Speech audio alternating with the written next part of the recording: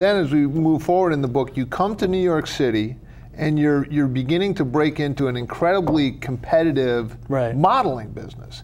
You had no inside track, you had no references, you had no anything. Right. And walk us through the character and how that went on, going to these calls, going to these various shoots. Well, I mean, once I got with an agency, they immediately sent me to a few photographers, and the first photographer I ever went to was, a little bit lecherous, and he was, trying to get, these sort of bizarre shots, and you can read about it in the book of how, he handled it / I handled it, and the other photographers were great, but.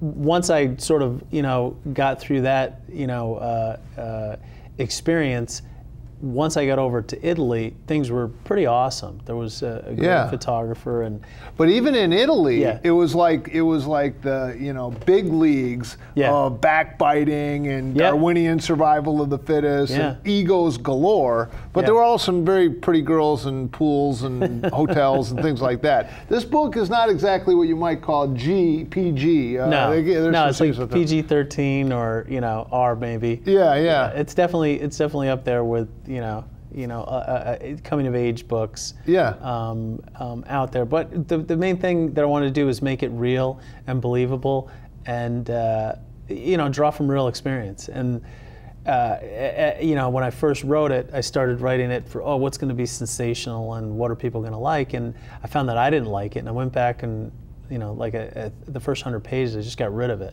Okay. I just started with what was actually going on in his head and what he was observing, and I just tried to be totally honest about it.